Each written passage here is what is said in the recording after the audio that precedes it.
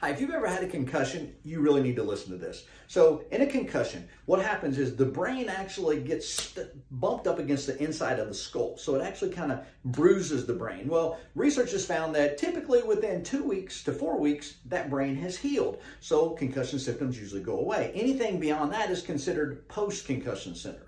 Well, what we have found is we've had a ton, especially athletes of different ages, that have had concussions that have come in with post-concussion syndrome. And what we found is the head that sits up here typically weighs 10 to 12 pounds. But underneath that head is a little bone called the atlas that weighs about 3 ounces. So you can imagine the amount of force to bang the brain up inside the skull, what that would do to that little 3-ounce bone that the head sets on.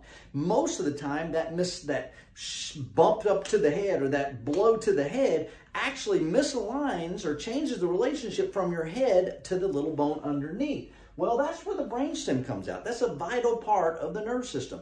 So if you have brain fog, if you have sleeping problems, if you have headaches, dizziness, sometimes nausea, oftentimes musculoskeletal aches and pains, a lot of times it has nothing to do with what happened to the brain, but what happened just under the brain, right here at the top of the neck. So if you've ever had a concussion, get checked out by an upper cervical doctor. Let's see if there's something still going on underneath there that could be creating bigger problems than the concussion even did.